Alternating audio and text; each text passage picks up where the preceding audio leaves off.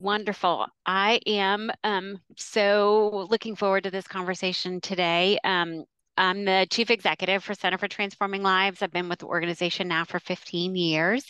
And what draws me to the work is having a background that is similar to many of the folks that go through our programming, growing up in a family with a lot of financial challenges and trauma.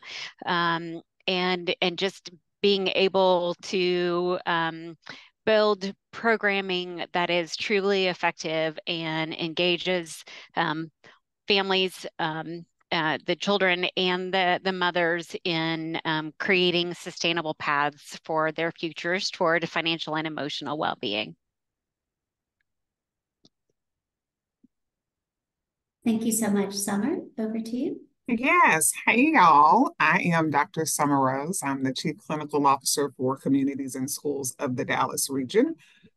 Fancy title just means that I get to support mental health services on K through 12 campuses across the DFW Metroplex. And so, a bit about what draws me to the work. I have a family value I was raised on. We are blessed to be a blessing and also to leave a place better than the way that you found it. And so my purpose and passion in this world has been to do that through providing mental health services to folks across the lifespan. So glad to be here and engaging in this conversation. Having worked with you and been friends with you for quite some time, I can say you live that every day. I see that. Thank you. And Matthew, if you could introduce yourself.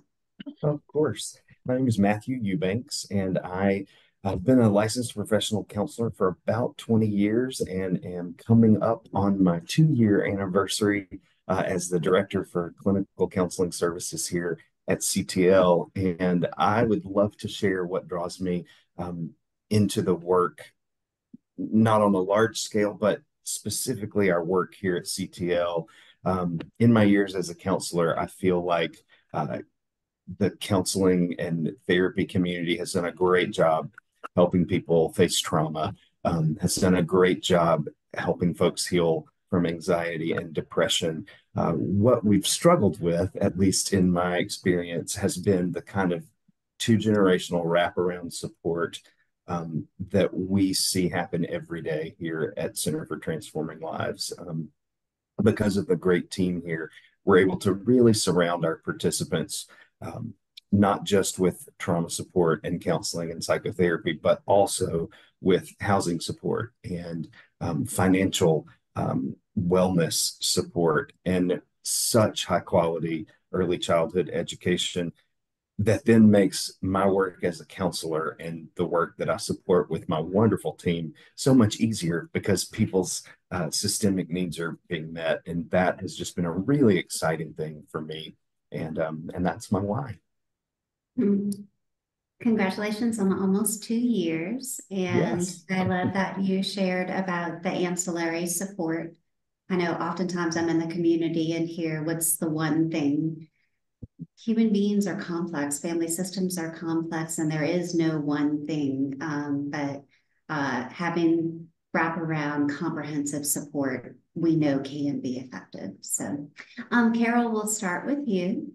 I will say on behalf of CTL, just anecdotally looking at our data, we have seen an increase in the number of participant cases that involve intimate partner violence and violence for children and families. And so I was wondering, with your extensive background, if you could share the connection between early exposure to violence and subsequent or later in life homelessness and experiences of poverty and trauma.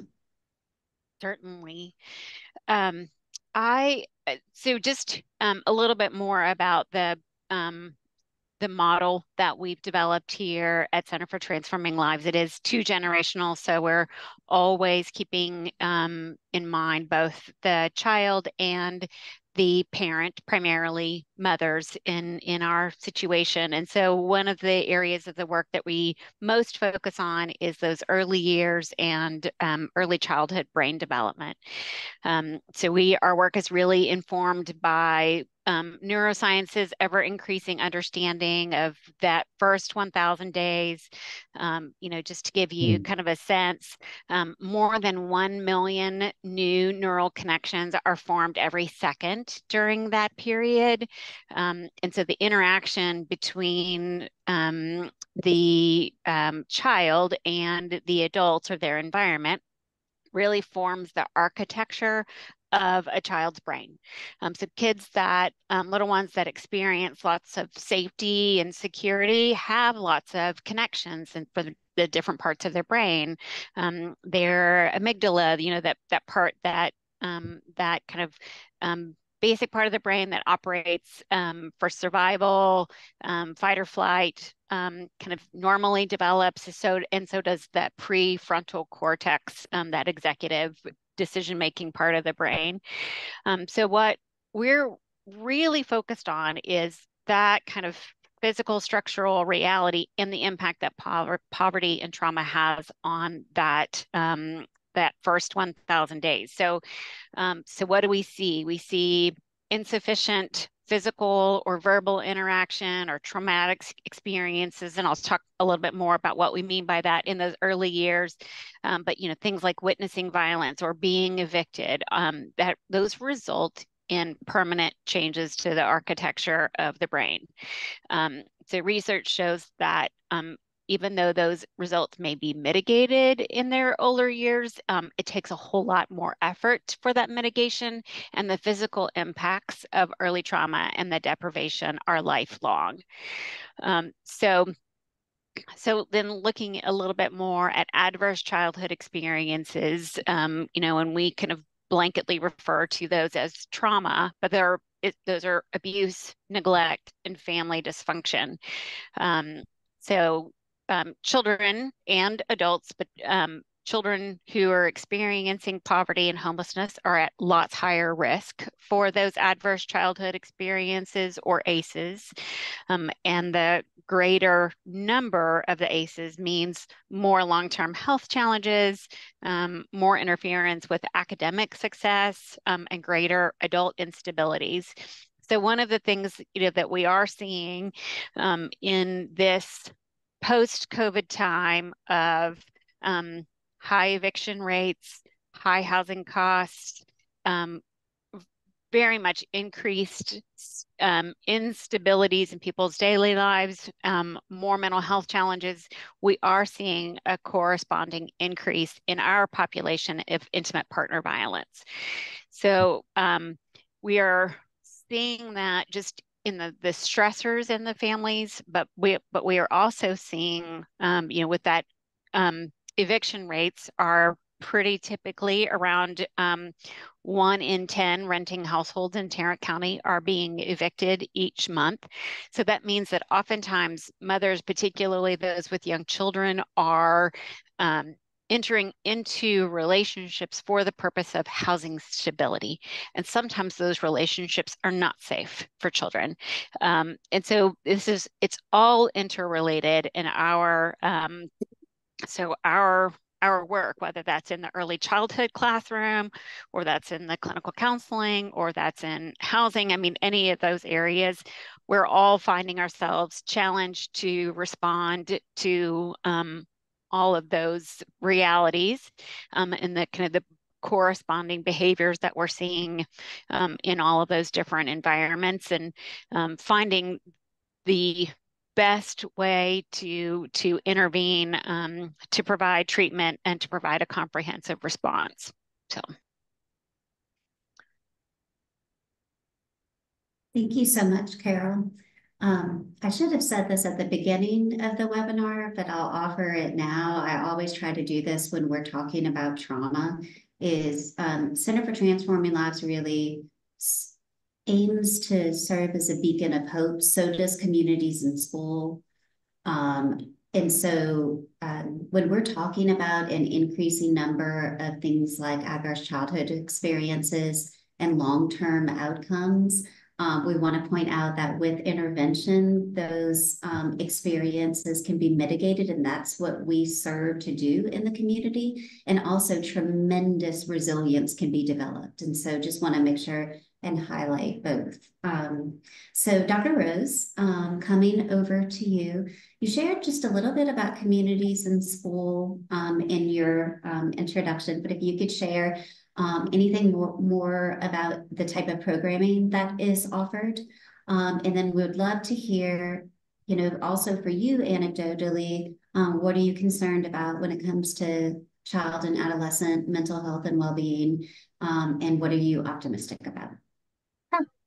So allow me to share a little bit about Communities in School. So Communities in School is a national nonprofit, and the Dallas affiliate is one of the largest in the country. And so next year we will be celebrating our 40th birthday, which is really exciting for us.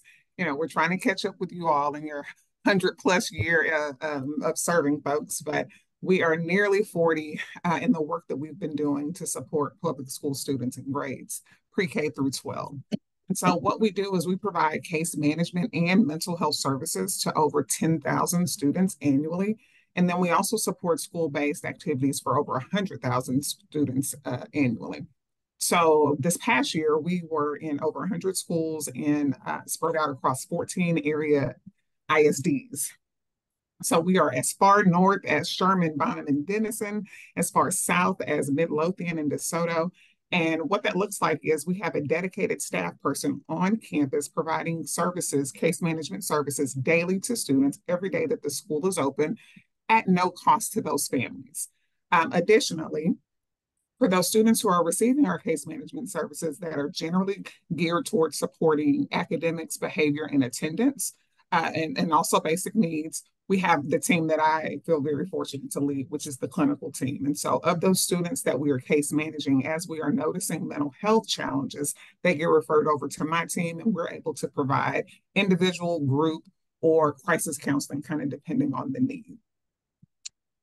So, you know, you asked about what are my greatest concerns. And I will say, you know, it is disturbing the amount of depression, anxiety, suicide attempts, and completed suicide that we are seeing amongst our students and some of the youngest of our students. So, you know, one that comes to mind is, you know, right as we were wrapping the end of the school year last year was a sixth grader who died by suicide, took his life, left a note for his family, and put a message out on TikTok to the folks who had been bullying him over the past year. Mm-hmm. And I think for me, the reason why that is so disturbing on so many levels is I don't know where you all were in sixth grade, but suicide was not even something that I even had a mechanism to understand. That was nowhere, you know, in my frontal lobe, in my executive functioning, thinking through, you know, the consequences of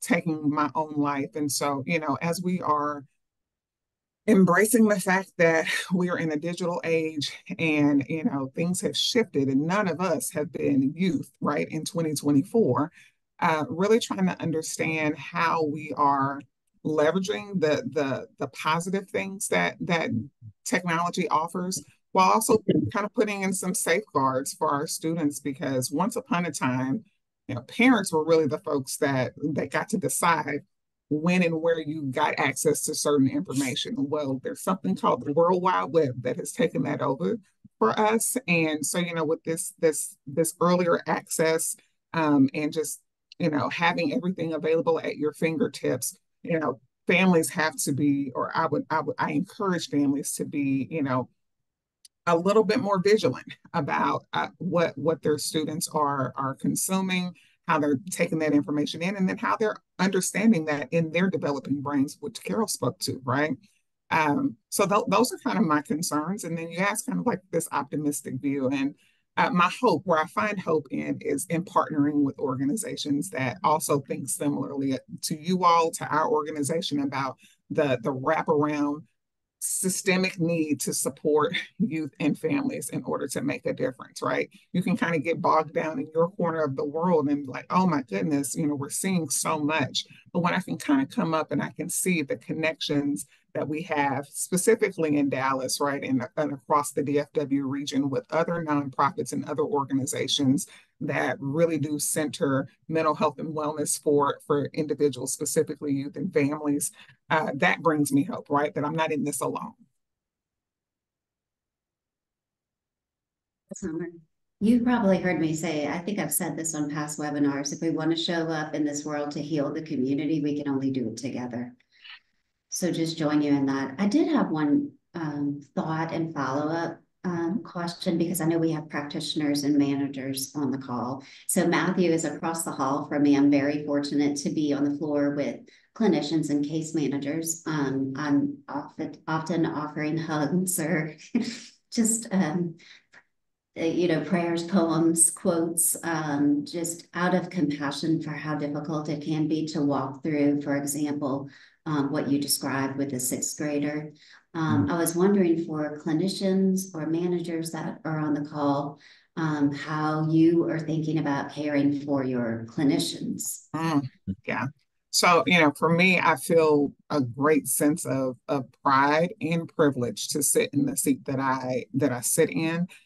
Where everybody is always like, when I get to my seat at the table, I'm going to do it this way, right? We've all had managers that we've learned from, both good and bad. And I think, one of the greatest compliments that my team has paid me is saying that I have created a soft place to land for recovering workaholics who have experienced workplace trauma, right? So the vicarious trauma that comes from the work that we do, we have to be mindful of how we're caring for ourselves. And I think that that's, top down and, left to right, what that looks like. So really acknowledging the humanity of the people that I support, that are, boots on the ground, that are doing that work. They are humans first before they are, employees or team members here at CIS. And so that, looks mental health days, thinking about equity, because not everybody needs everything. And, certain people need different things to thrive. And so really leaning into that.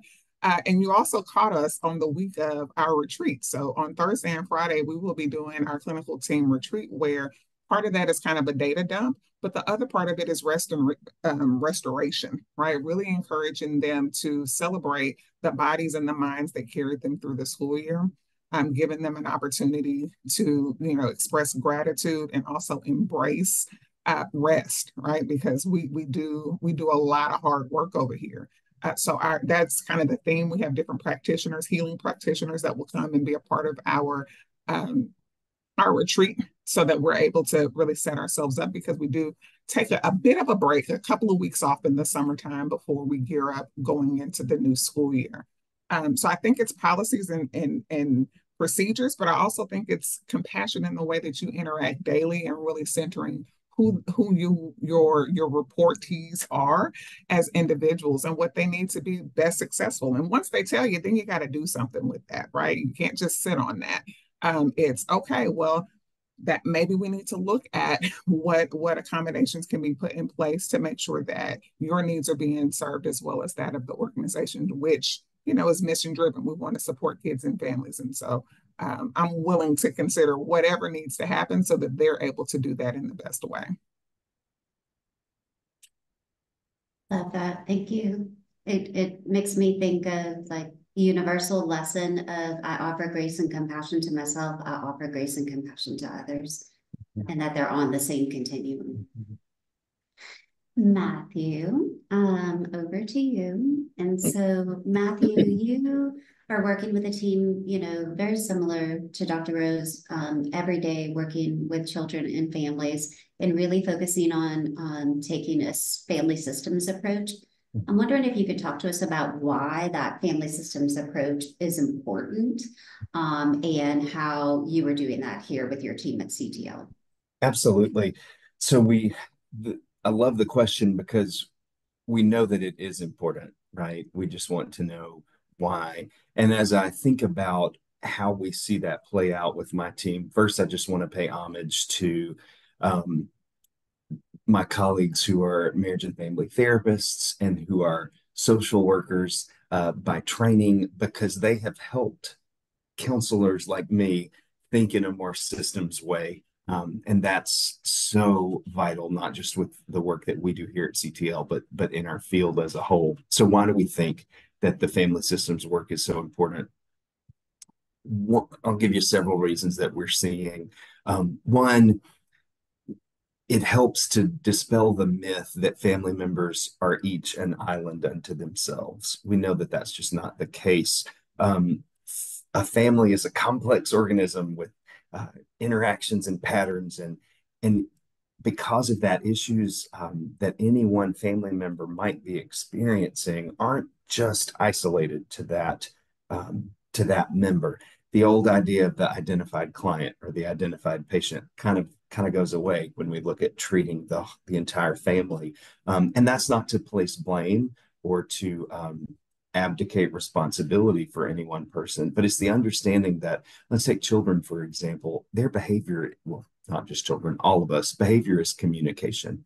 Behaviors that we see in an early childhood playground or a high school classroom or a boardroom for that matter, it's meant to communicate. So when we take the lens and look at the wider family unit, we see things like marital conflict or parenting styles or family stressors that help us really understand and appreciate the interconnected dynamics. Another reason, it helps us see the person more holistically.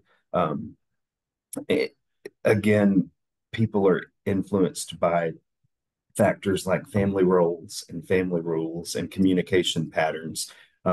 Maybe this teenage rebellion that we're seeing might be a response to overly strict parenting, or it might be a response to um, parenting that isn't exerting enough of an authority. We wouldn't know unless we look at the wider family.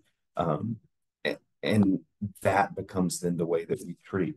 Another reason, the changes that we affect in individual therapy and in family therapy are so much more sustainable when we look at the family unit. Um, that was the first thing I noticed working with CTL and embracing this two generational approach.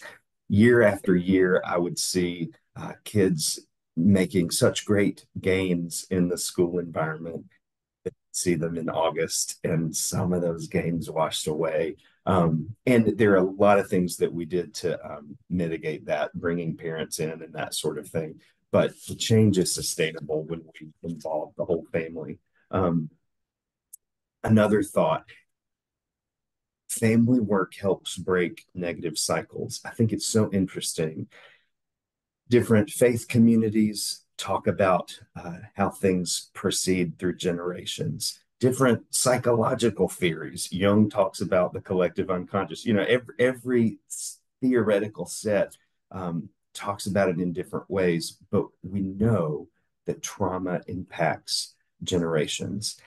I'm not a biological scientist, but I guarantee you, and I know that we store it in our cells, not just in our hearts. It's in the body, and this family work helps break those cycles. Whether we are teaching new skills about communication, or we're helping families heal from patterns of abuse and neglect, when we interrupt those cycles, those negative effects are not passed down in the same way, and the positive effects are highlighted. Jess, you mentioned resilience a few minutes ago. One of the most incredible things that I've seen since I've been here, we've started administering a resiliency tool, an assessment to our participants. And I must have, in order to roll it out to the team, I took the assessment myself to show, here's the process, here's what we do. I called it, test, but it was really me. I must have not slept well the night before, or maybe I had a deadline and somebody had, I don't know. But my resiliency score that day wasn't incredibly high. But when I log into the spreadsheet to see the scores that our participants have, they're all so much higher than mine that day.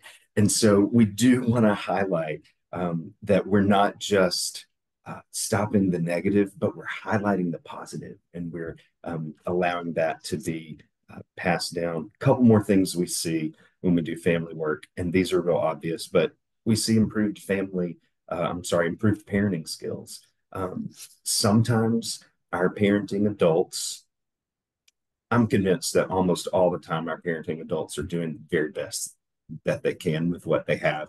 Sometimes the information they've gotten may not be quite up to the minute, um, especially when we see grandparents who are raising grandkids. They're doing a wonderful job.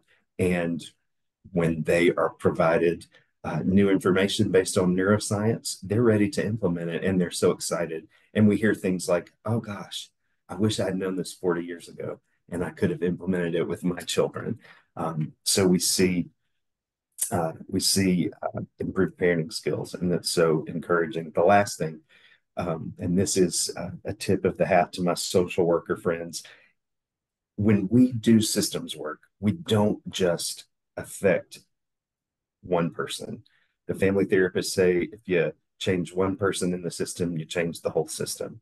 And then if we expand that view, if we change the family system, then we're addressing systemic issues that extend from the single family dwelling to the block and the neighborhood and the zip code and the city and the state and the nation. And that's our goal. Then we start seeing issues like financial stress and cultural inequity, and these external influences change because we've expanded our view from just the single person to the family unit. And so that's the how, or some of the hows and the whys for why that family work is so important. And we're looking for new ways to do that every day.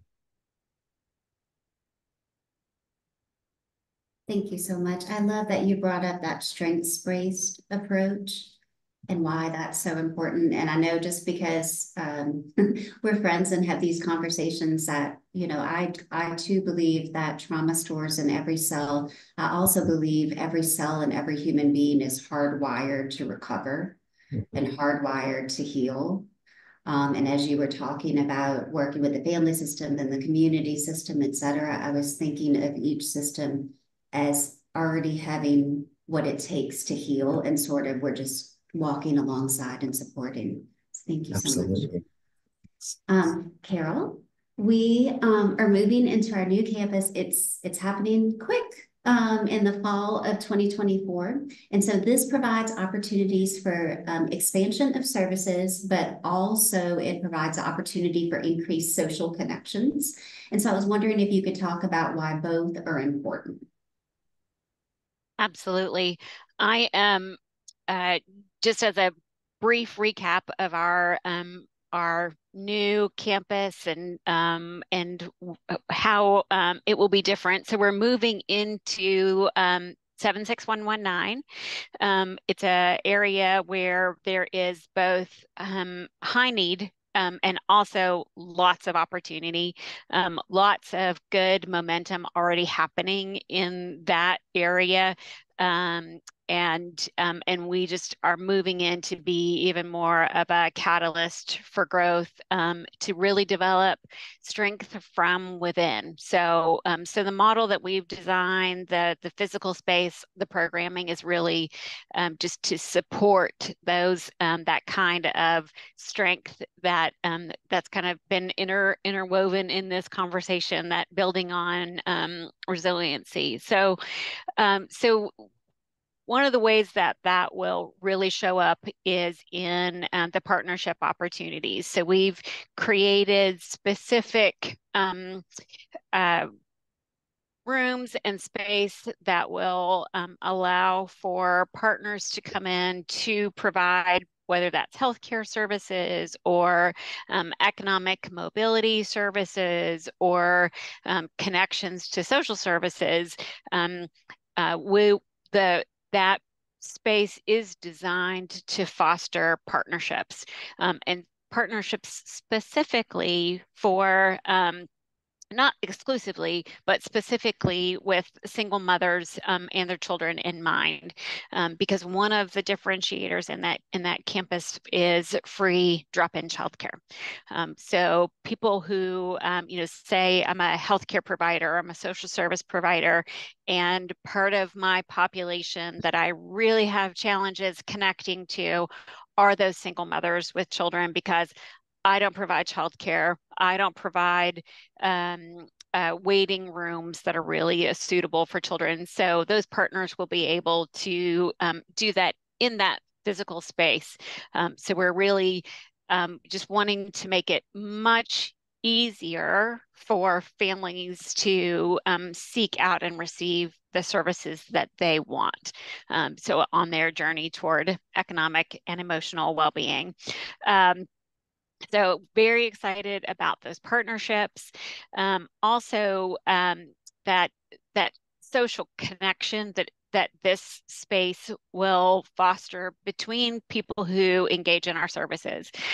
One of the members of our parent advisory council said to me, it was so striking. She said, she said, where you grow is what you know. And in her case, she was talking about growing up in a family system where there was a lot of violence, there was a lot of drugs. And so she was expressing how hungry she is and has been in her life for healthy social connection. And I can tell you that those mothers that were sitting in that room as part of the Parent Advisory Council, I think they got so much more out of that session than even we did. I mean, we were asking their advice and their experiences, but they were just connecting about all the things: parenting and housing and resources and the feelings of isolation. And so we know that, social connection is important to all of us. But I think it's in particular important that we think about single mothers and their experience of isolation. And they can be, for many different reasons, so much more prone to the experience of isolation in their parenting, isolation from maybe extended family support systems, or from a former partner, or from that feeling of being judged. I mean, there's so many different layers of isolation. And so we really find that the women are hungry for connections with each other, and really eager to problem solve and be a part of lifting each other up more than anything. I know I have loved to see that when we've done focus groups and other gatherings, to see that the immediate desire for connection and to support one another. And I just want to say it's been such an honor to watch you as a professional here, but also as a trauma survivor, and how intentional you've been as the leader in creating a space that will be a safe haven. So I know we're also excited. Okay, Dr. Rose, and everyone, if you have any questions, please drop them in the QA and chat function. I am checking, there are none yet. So Dr. Rose, we're now in summer, and I know my children are thrilled not to be in school, but there are increased risks that can be present over the summer. And so wondering for whether it be professionals or parents that are listening either now or once we put this recording onto YouTube, what you would recommend to both in order to keep their children and adolescents that they love safe. So great question, and very timely. While a lot of youth and parents of school-age children, we're all very excited to not have to set alarms and stay on folks about homework and deadlines and all the things that we had to do to drag our children through the end of the school year and hopefully ending on a successful note. But for some families, that loss of structure and purpose that the school year provides can be a little daunting. It can bring up some things for folks: anxiety, loneliness, some depressive symptoms. or it can exacerbate those things, right? Because that now structure, that consistency, I got to be here at this time. This is my day. I know what to expect. It's now gone, right? So the structure of the summertime and the purpose of, I am a student. I go to school. I'm supposed to do homework, assignments. All of that is kind of lost. And so, while we appreciate being able to sleep in, we don't want that to go into we never get out of the bed, right? So we know that some of our adolescents, if they could, would spend all of their time in the bed on TikTok or on a video game, neglecting personal hygiene and things of such, right? Um, the other thing that can be lost from, not having the stability of the school day is that kind of social fabric, right? There is some natural interactions that take place just because we have to go into a building with, 300 plus other people. And the other thing that we kind of lose or have a little bit less of during the summertime is supervision, right? So we don't have the teachers, the coaches, the music folks, the art teachers that are putting an eye on our kids pretty consistently. And so with all of those things kind of swirling around, it really does kind of create a perfect storm for some of our youth. And research shows that in the months of June and July, we've seen uptick in risky behavior. So, experimenting with drugs, doing some drinking and driving, some, risky sexual activity.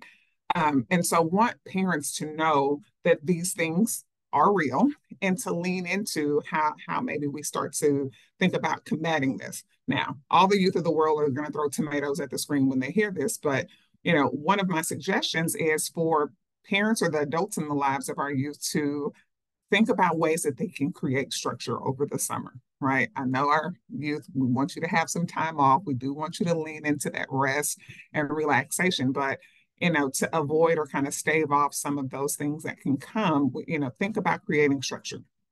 And that can be simply by supporting their passions. So if you've got a youth that's into, swimming or drawing or painting, think about a way that, you can get them involved in a class, a program, something that allows them to kind of channel that passion.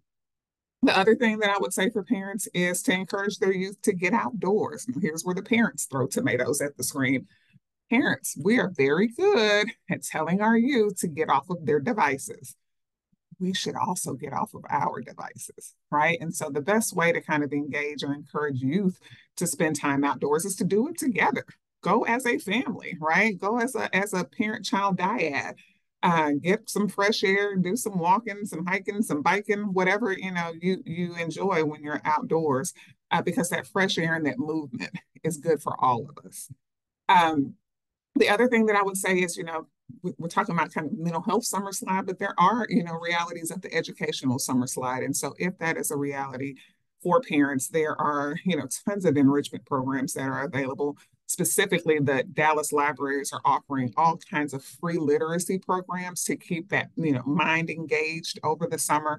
Again, to kind of maybe stave off some of that summer learning loss that we hear so much about. So those are the things that I would, have encourage parents to be thinking about ways in which they can kind of, in a fun way, inject some structure into these summer months. That's great. Thank you so much. We have a question in the QA, and so I'm going to go ahead, and Matthew, since I was going to go to you next, we'll start with you because this is from an anonymous participant who would like all three of you to answer. And it's, if you had a magic wand, this is my favorite question. Oh, solution-focused brief therapy question. If you had a magic wand and you could have any support that is needed for your program, what would it be? Me first. Unlimited funding. Okay. Oh gosh, you're really going to make me answer that first. Let's see. If I had a magic wand and could any support for this program here at CTL, is that the question? Okay. I love my diverse team. We have social workers, we have marriage and family therapists, we have counselors, and my supervisor and my supervisor's supervisor are both on this call. So hi, here's a headline. But I would love to have um, a medical provider on staff, um, because we find that so many of our families are resorting to emergency rooms and urgent care for their um, medical care. They do a great job at what they're doing, but there's not a whole lot of prevention going on there. And then when we factor in chronic and severe mental illness, if that's a thing, we just need ongoing medical support for our families. And I do have some magic wand, so there we there we go. I would love to I would love to have that for the families we serve. When we get off of this call, I'm going to come and use your magic wand just for myself. So Carol, I don't know if you want to take this opportunity to talk about the health services that we'll be able to offer at the new campus, but would also like to hear from you, the magic wand, your answer. Certainly. So we, in our new campus, we will have two what we're calling mobile health rooms. So, and we are in exploratory conversations right now with medical providers to do immunizations, screenings, different kinds of preventive health care, but also chronic disease management there, and certainly supports for signing up for health insurance and health related programs. So that will be there. I don't know that it's going to answer all of that need, but really, there's overcoming that access problem is what we're aiming to do there. And then I would say definitely, I know that different days I would answer the magic wand question differently. If housing is more on my mind, then I might answer. But today, as we're talking about mental health and emotional well-being, just thinking about expanding our mental health programming. There's not enough mental health services in our community, and so expansion of Matthew's team so that we can work with more children, more families, more groups. But also, we are very interested in a community-wide initiative in a 3-mile radius around our new campus, and a community initiative that identifies mental health struggles and gives volunteers in the community tools and skills to respond, but also gives more education around how to go about improving mental health and emotional well-being, and providing the supports for that. So there's some programming that we've designed, and so I think this conversation just it underscores the urgency of that, the expansion, and then that community initiative. So that's how I would use my magic wand today. Great answer. Dr. Rose, I know you said unlimited funding. I think all of us in the nonprofit world would love this, but if there's anything you would add to unlimited funding. So all of the things that Carol just said, right? Like the need far outweighs our ability to respond and respond timely. And so, jokingly but very serious, like if there was a funding arm in heaven that could just open up and rain down, right, where we could eliminate some of the barriers to care, for families. But I would say if that's too preposterous of a thing for us to consider, I think a close second for me would be to be able to do away with all the isms of the world. If I'm thinking about all of the, structural and systemic inequities and oppression that people experience in this country in particular, if I could do away with that, I think I'd really be putting myself out of a job, which is what I'm working to do daily anyway. I think that that is the source of a lot of our societal ills. Certainly a source or a pain point for, mental health challenges. And so if we could tend to, racism, sexism, heterosexism, all the things, um, I think we would be better set up to be able to have an impact. Those forces I feel like are strongly working against the things that we all exist on this call to support.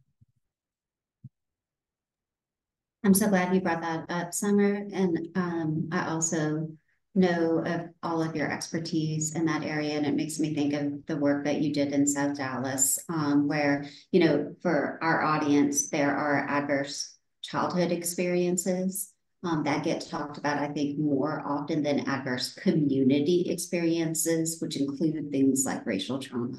And ultimately, if we want to engage in the most primary prevention, that's the space that we're working in. So thank you, Summer. I'm looking at the time. We had an additional question come in, Carol, and I'm gonna offer this to you, and it's if we need legal services support at the new campus. I think I know the answer, but I'll let you. I mean, it would be a fantastic partnership to be able to offer. I mean, we have the physical space, and certainly there are many different legal needs that participants in our programs have, but also just people who are living in that vicinity would have. And so, if anybody has that interest, then I'd love to have the conversation. Okay, we have about 10 minutes left, and I always want to end the call. We talked about it some, but for those on the call, because we know, I mean, even for ourselves, we attend webinars and wonder, okay, what's on me to do after this? How can I be a part of healing and conversations, collaboration, et cetera? So I'd love for each of you to answer from a call to action perspective, what comes to mind for you. And whoever would like to start first.